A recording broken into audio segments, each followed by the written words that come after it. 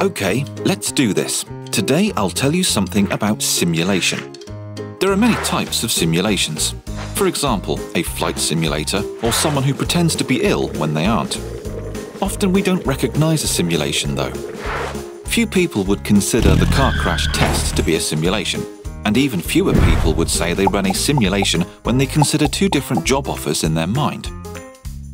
To simulate means to pretend as if, meaning that you don't do something for real, but work with a model. The flight simulator is such a model.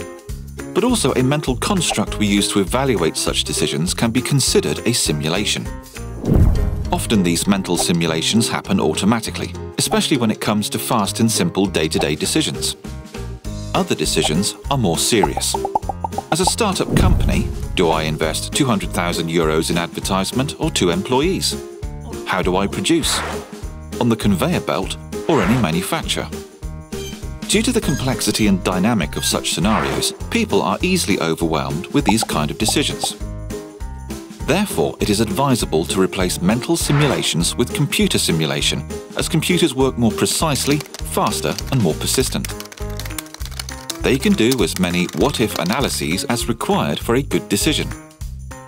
Simple computer simulations can be done with spreadsheet software. For more complex ones, there are special methods like system dynamics, the discrete event simulation, or the agent-based simulation.